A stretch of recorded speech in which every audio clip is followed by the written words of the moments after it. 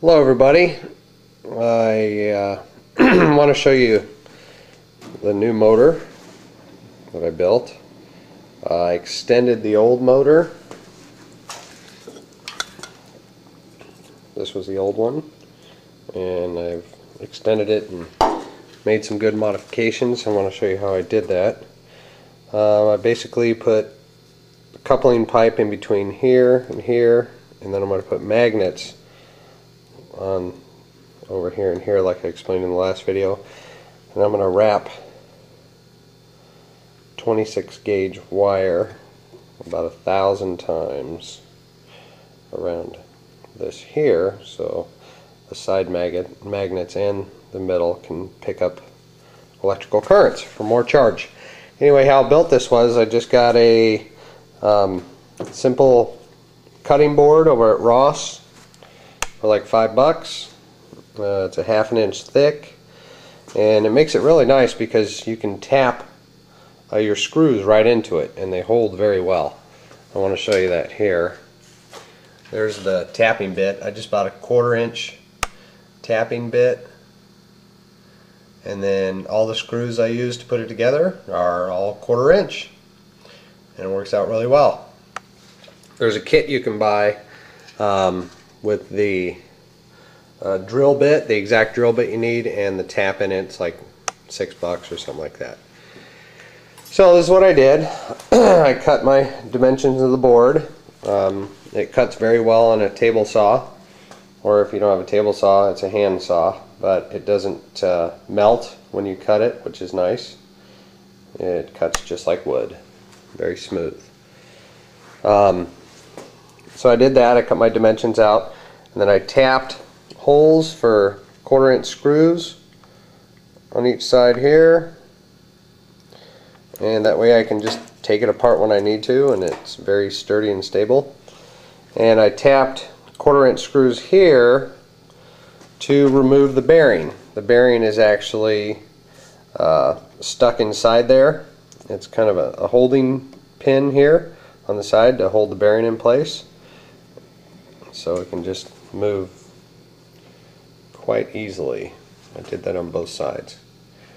I thought that was pretty cool. I just tapped it in and got these nice little handy dandy screws so I can take them out.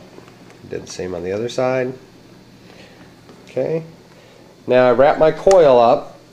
I haven't got my iron core yet, but it seems to be working quite well without a core.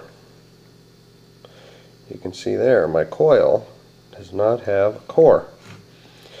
So I will turn it on in a minute here, as soon as I get it lined up, and show you how the Bedini circuit is working with this new coil. What I did was, on the low end, I used 26 gauge wire, wrapped it together with the 22 gauge wire. I've got about 700 wraps on that, on the coil. Okay, so that's that. There's some weird stuff going on that I want to share with you as well. I'm going to go ahead and get this thing started and show you what's going on here. Okay, this battery here is going to be my charging battery. This battery over here is my primary battery. Okay, so I'm going to hook up the charging side first.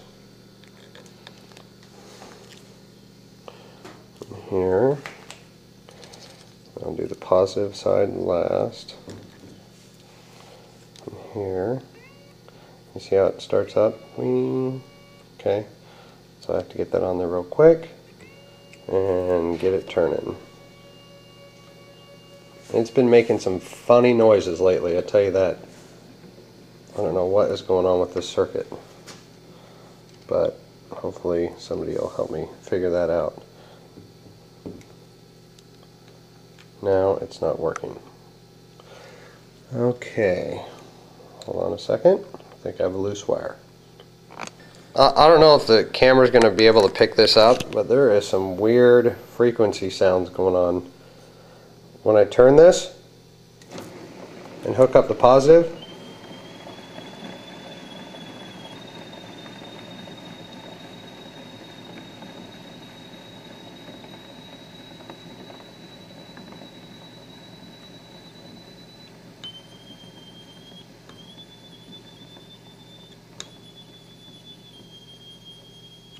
there is some funky sounds going on.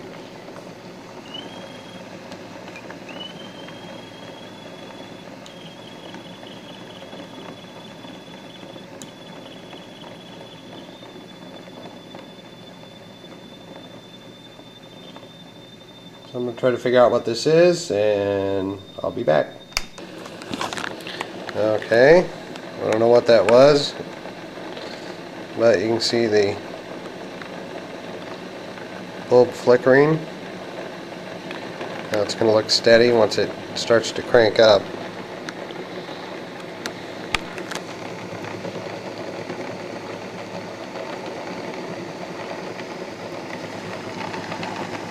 Hear that sound again?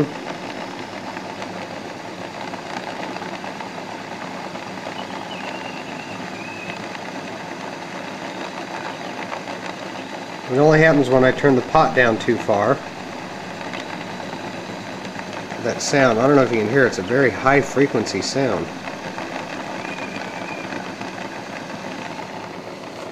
So be it. Maybe somebody can explain that. Anyway, I'm going to get this thing up to speed here and show you the voltages, and I'm going to let it run for a while and see what kind of readings we get. Okay.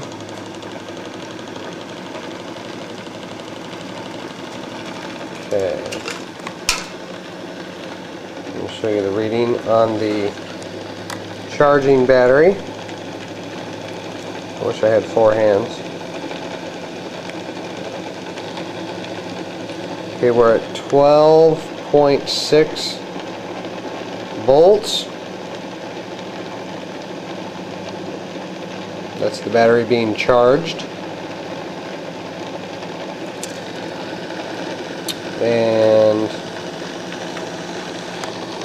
battery pulsing the circuit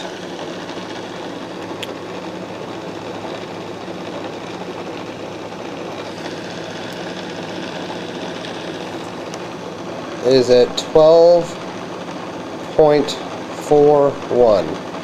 I'm going to let this run for an hour and then come back and give you guys some results. Before I do that, I want to show you something that's really very strange. When I pull the charging battery lead off, this light starts strobing uncontrollably and extremely bright.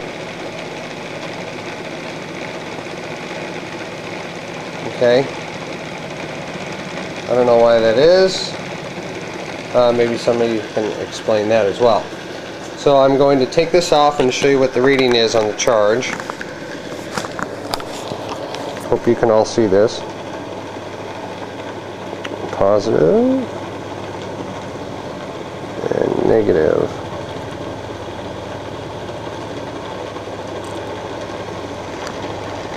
I'm actually getting